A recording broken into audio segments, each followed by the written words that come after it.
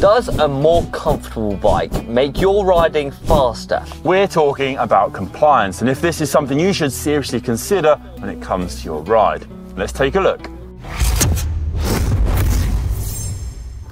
We've all heard those marketing phrases, like 10% more compliant than last year's bike. This is the most compliant bike we have ever made. More compliance means faster riding.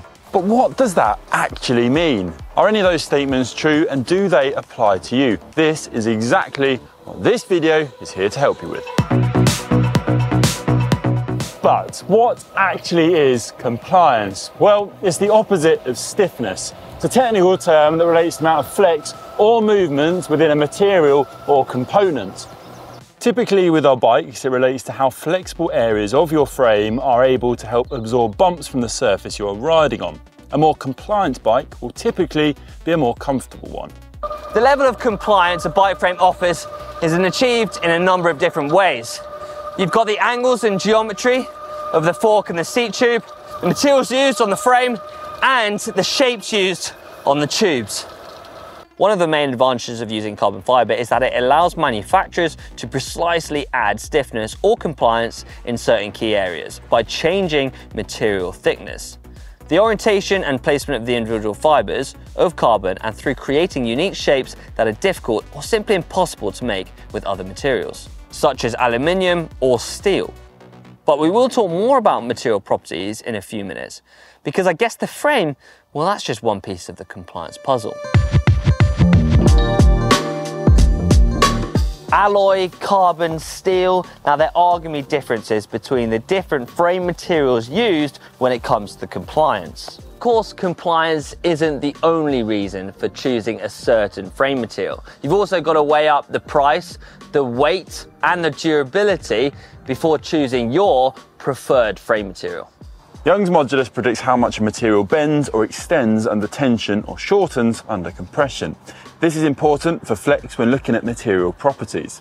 Of the three most commonly used frame materials, carbon, steel and alloy, they'll be all different in this regard, and that in turn affects their ability to absorb rougher vibrations whilst riding. With carbon and steel feeling more comfortable compared to alloy, which is quite rigid in comparison. Materials will also have strength in different directions. Is this the same in all directions? Well, in the case of aluminium and steel, then yes, but in the case of carbon, no. This is what makes carbon such a perfect material for building bike frames with, because you can make it strong in some areas but flexible in others. So you can have that stiffness, and at the same time you can have that added compliance, which is going to help you on rougher roads, keeping the comfort while also making the bike feel that you can put the power down and get that speed when you need it. Tyres are perhaps the easiest way to change the compliance and the feel of your bike whilst you're riding. Wider tyres are going to feel more comfortable than narrower option, and perhaps give the biggest perceived difference in how the road feels whilst you're pedalling along. By experimenting with different tyre choices and going for the widest tyre possible, you're going to add a whole heap of compliance to your bike. And if you are considering a new bike, it's perhaps worth thinking about the clearance that the frame will have, because if you are going to be constantly riding on rough roads, having that option there to be able to opt for a really wide tyre is going to make a big difference, especially if you're riding on my local roads in Ireland. If you're able to opt for tubeless, then you can run less pressure without running the risk of pinch flats. Now, pinch flats are going to occur if you're running in with inner tubes, especially if you're running on rough terrain like this. Tyre pressure is something that you need to get right when it comes to your comfort and also your speed too. So going as low as you can is going to make things a lot more comfortable. It's almost like adding a bit more suspension to your bike, but going too low is going to slow you down. So you need to make sure you get things optimally right. Now this can be tricky to do because the terrain, the ride surface, it's going to change, and also the aim you have for the day. Are you aiming to go faster, or are you just going out for a chill ride? You want to be as comfortable as possible.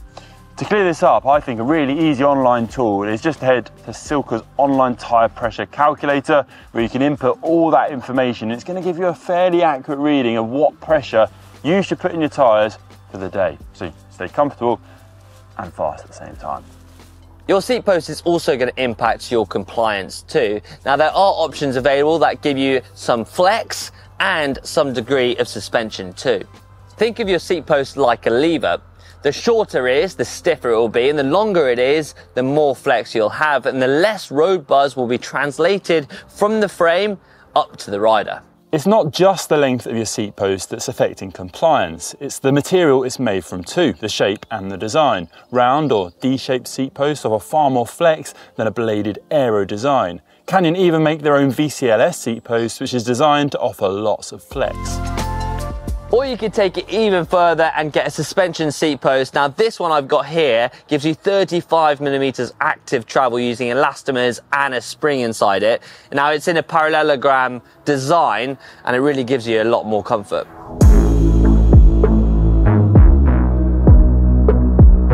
A frame's geometry is another important aspect to consider. So something with a longer wheelbase, more relaxed head tube and seat tube angle is going to increase the compliance of the bike. Making sure your bike is set up right and your bike fit is spot on is perhaps one of the most important ways to make sure that you increase your comfort on the bike and also your speed at the same time, because you're not going to fatigue as quickly and your bike fit is also going to be in the right way so you're able to put down the power when it matters. And that's going to make you faster as a result. You can see this change as you look across the spectrum of drop bar bikes. From aggressive aero race bikes to endurance-oriented bikes, all the way to gravel bikes, which too are starting to split between race and adventure offering.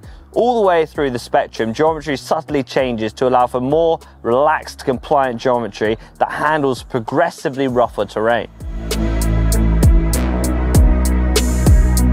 So the question is, does compliance make you faster?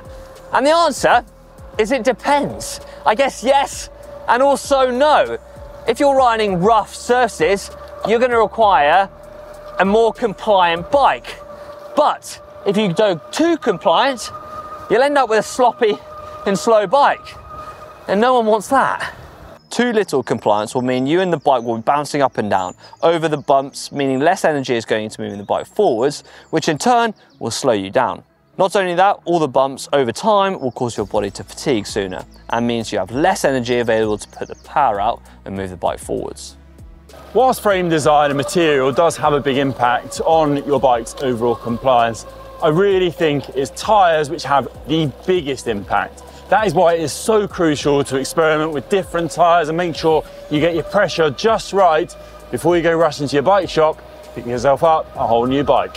So there you have it, plenty of ways where you can make your bike even more comfortable. Yeah, I'm a big fan of comfort when it comes to riding. I do think that it can make you faster as a result. So paying attention to a few of those things, trying to improve it, it's going to improve your ride as a result. Yeah, and make sure you like this video if it's helped you and given you some ideas to change up your bike setup. And we hope to see you in the next video. Make sure you hit that thumbs up button. Don't forget that subscribe button too. See you next time.